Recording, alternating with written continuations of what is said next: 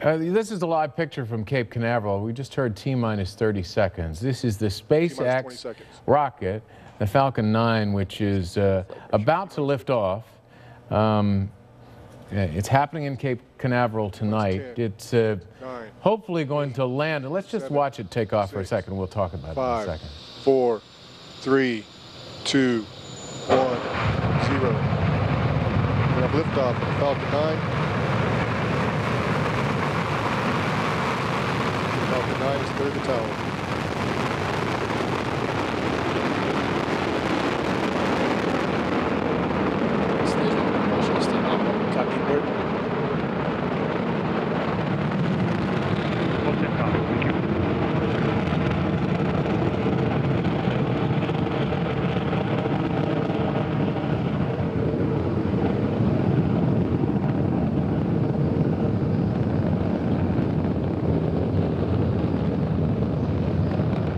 What appears to be a successful launch of the SpaceX rocket, the Falcon-9. You know, the primary mission of this launch is to take 11 next-generation communication satellites into orbit for Orbcomm, each of them weighing about 400 pounds. The company, of course, has been waiting for months for this launch. This is Michael Hammersley, materials engineer. You can hear the crowd cheering. And this is really a new breed of companies that are driving innovation in space exploration and in space. And as you can see tonight, this team, this SpaceX team, is really pushing the envelope on space travel. A ship like no other, its place in history secured, the space shuttle pulls into port for the last time. When NASA landed a shuttle for the last time in Cape Canaveral, Florida in 2011, its mission of delivering payloads to space came to an historic close. Left in its wake a race to space between traditional air and defense contractors and self-made billionaires. The result has been innovations never before imagined, like the development of reusable rockets, which would trim costs and change completely how mankind approaches spaceflight. With the space shuttle grounded, NASA hired Orbital ATK for $1.9 billion to fly cargo missions to the International Space Station. Its Cygnus capsule arrived at the ISS 2 weeks ago, delivering thousands of pounds of equipment on a rocket purchased from Lockheed Martin and Boeing. SpaceX, founded by Tesla's Elon Musk, has several launches under its belt using its own rockets. NASA is reportedly paying $2.6 billion for SpaceX to transport crews to the space station by 2017. In 2012, SpaceX's Dragon became the first spacecraft in history to deliver cargo to the ISS. But it has been a rough go for SpaceX and the re-entry part of its mission. 3 previous attempts to land the rocket for future use have failed, including this one in April, when the rocket blew into pieces moments after touching down on a floating barge. But unlike those attempts, Blue Origin's New Shepard, backed by Amazon's Jeff Bezos, got it right first. History was made last month when the rocket gently touched down on a landing pad in West Texas.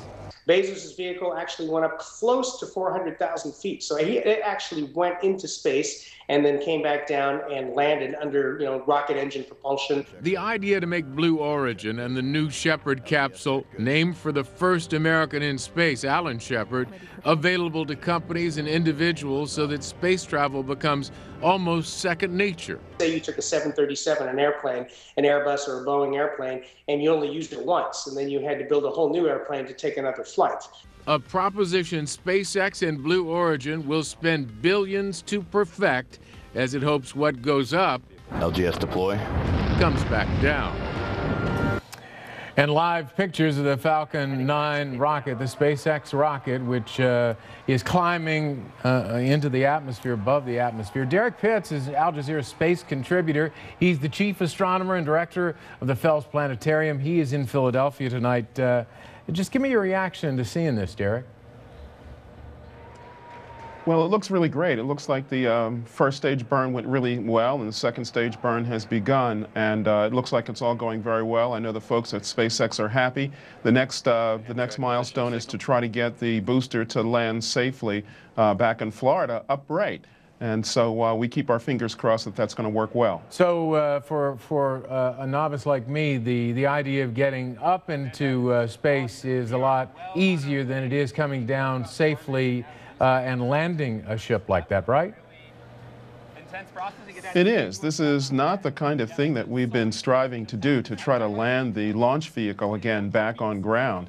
So it requires new control technologies to be able to bring it back. Before, what we do is just expend all the fuel and either throw it away or allow it to splash down into the ocean and retrieve it from there. But this method of being able to land it back down on a launch pad or a landing pad on the ground certainly alleviates all of the expense of fishing it out of the ocean and all of the recovery work that has to be done to dry it out and all those other sorts of things. So as we mentioned, SpaceX has had some problems before.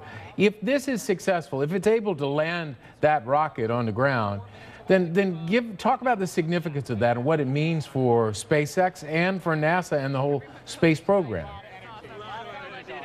Well, what it means overall is that it opens the door for a new way of recovering launch vehicles, and this new way of recovering launch vehicles will reduce the cost and the amount of work that goes into retrofitting this for use again. And the idea is the goal of reuse. The whole idea behind reusing the spacecraft, again, makes the cost of launch less expensive. And because it becomes less expensive, then it becomes much more usable by commercial operations that want to put satellites into orbit. That then boosts the space economy, and overall, this helps agencies like NASA, because now NASA can use the same kind of capability to launch supplies to space station or to launch astronauts to space station even at a much lower cost. But the thing that always has to be remembered here, John, is that safety is the first aspect of any of this work that has to be done properly. Yeah, and as we try to reload the launch and take a look at it again here, this country has relied on NASA